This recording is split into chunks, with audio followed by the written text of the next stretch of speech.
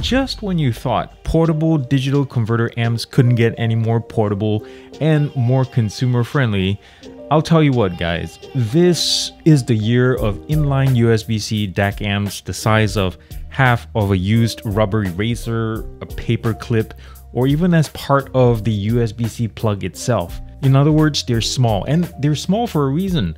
Studies have found out that our office jobs has caused our muscles to shrink, so holding anything heavier than a spiral folder gives us carpal tunnel. And you should totally believe what I just said. But anyways guys, this is the tiny QUESTYLE NHB15 and M12i DAC-Amp. Let's see if these are bomber or bummer. The QUESTYLE M12i retails for $150 and it comes in either silver or black colorways, USB-C in and 3.5mm out, that's all you got. By the way, the USB-C bypasses DACs in your phones, laptops, or sound cards in your PCs, in case you're wondering. And internally, there's an ESS Sabre ES9281 AC chip that supports PCM768 and DSD512 decoding, providing true lossless audio for what it's worth. There's also a Torex amp in here that doesn't consume as much battery. Real quickly, I want to show you the LED status lights built into the M12 so you can quickly, like at a glance, see what the gain is, where my thumb is, and also on the left right here it shows what sampling rate it's running at. So anything less than 44 kilohertz will be a single LED. In this case, because the song is 192, it's showing double LEDs. The NHB15 on the other hand retails for $500 and is also available in silver or black. This is the silver version. Type-C connector here, 10mm dynamic drivers in each of the earpieces doing all the grunt work. In terms of chipset in the capsule, it's an MA2430 with independent DAC and amplifier. In terms of the LEDs, also actually simpler here than on the M12. So for better or for worse, this thing only shows the sampling rate but not the gain. In terms of the earpieces itself, they're really nice and they're very well built and easy to remove and just swap out your ear tips as you need. And also the connectors come off pretty quickly and are nicely done as well. In the admittedly really nice and intricate packaging, especially once you get through all the layers and foam paddings, you'll see like replacement ear tips. And also still, once you get through the layers of paperwork, you will find that QUESTYLE provides an extra cable. In this case, it's for using the included IEMs on their own, or I believe QUESTYLE knows that we all have our favorite buds that we might want to hook up to from time to time. Now, obviously, there are two components to consider here. The earphones and the DAC-Amp both bring their own signature to the table, so I thought it would be important to isolate one so we can have a better idea of how they sound and why they sound the way they do together.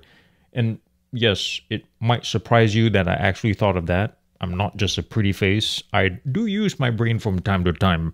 But anyways, I stuck the earpieces onto the extra IEM cable QUESTYLE provided in the box, and then I ran my playlist at about 60% volume. And so separation is moderately open, imaging is tight.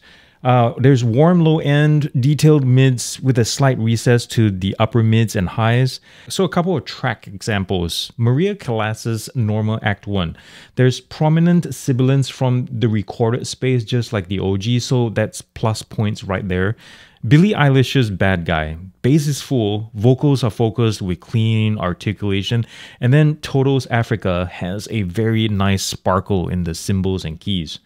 Now, with the DAC-Amp added in, overall there's a slightly lower bass extension, a slightly more expanded headspace, and there's more confidence in the 4 to 6 kilohertz range.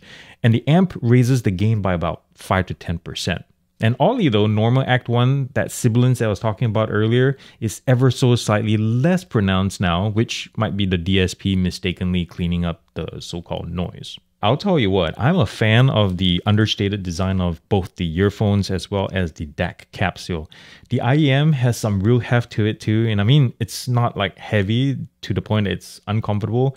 It just has this really nice feel in your hands. So like quality stuff basically. The amount of power that comes out of this tiny little thumb drive thing really surprised me, guys.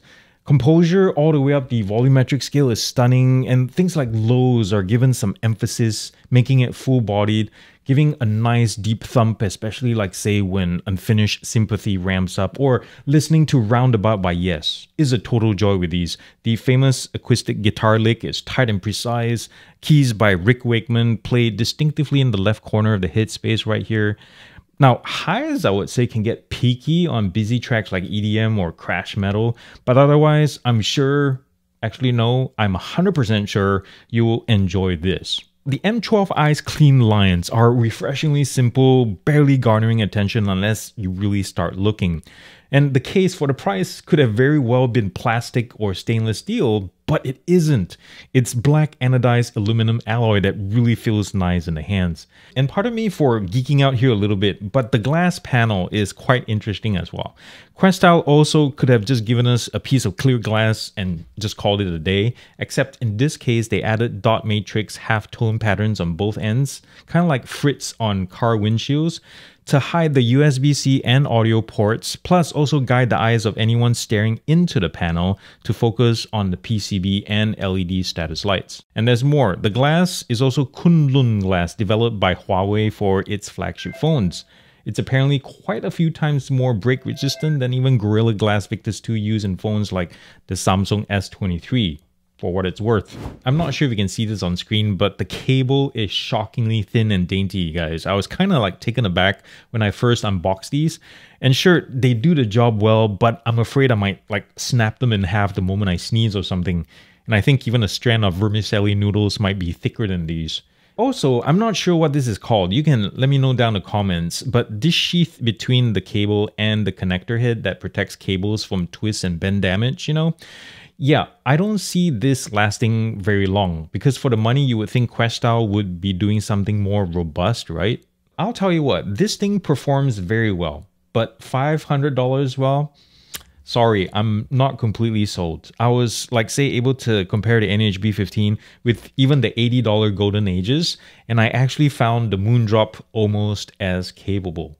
I don't exactly know what's going on here, but the sampling rate LED indicator is either not accurate or is easily tripped up. So watch this. When I skip through a mixture of 44 and 96 kHz tracks and then go back, you can see that both LEDs stay lit. It's only when I pause and then resume will the DAC realize the error of its ways. And the NHB15 does it too, but not as much. It's probably too early to tell, or maybe I'm just freaking out for nothing here, but having the USB-C port on, say, your phone, in this case, doing double duty for charging and the Questyle dongle can wear out the port faster, because in ideal conditions, USB-C ports should last around 13 years, assuming you plug something in twice a day.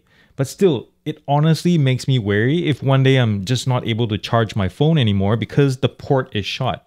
Yeah, this is the kind of situation I really miss proper 3.5mm outs. Interestingly, and also yet not, I've gravitated more towards the cheaper M12 for my daily listening duties. And I guess it's because I'm not restricted to IEMs. I can just unplug it and plug in like a pair of good set of headphones, and then I'm good to go. The NHB15 and also the NHB12 for Apple Lightning users is the more complete package. Questyle paired the DAC-Amp nicely with a very good IEM, so all you need to worry about is pumping it with like a good source and you're guaranteed to have a good time. But that being said, the high price means it's meant for a smaller subset of hobbyists. Well, that's all I got today, guys. Thank you so much for watching this and for being here. And also thanks to Questyle for sending me these to check out. And of course, in no way does that affect my honest opinion and how I present it to you guys, because that's how we roll here. Anyways, if you like what I do, subscribe, thumbs up this video, check out my other links and other ways you can support me. And remember to do something loving and kind for somebody in this world, because guess what? The world needs it more than ever, and it starts with you. I love you all very much. Peace out, and God bless.